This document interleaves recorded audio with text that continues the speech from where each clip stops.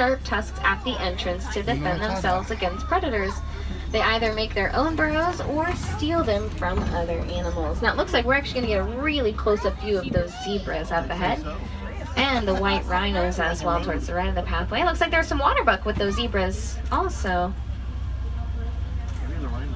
Now these are Grant's zebras, and we can tell because their striping pattern goes all the way around their bodies and underneath their bellies. Both their skin and their hair is striped, and the striping pattern is unique to each zebra. And it looks like this white rhino ahead of us here might cross the right path. We'll let her cross here.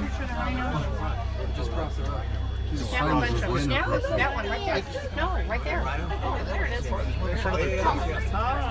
So get a good look from this left-hand side, and there's one out to the right-hand side there as well. Now coming up on the right-hand side, you'll see some water buck. Their shaggy coats produce an oily, smelly substance that helps keep their coats waterproof, and this is how they identify each other. We'll get a really good view of these zebras here. Now these Grant zebras are actually black with white stripes, and we can tell because their noses are black. That's not just a joke.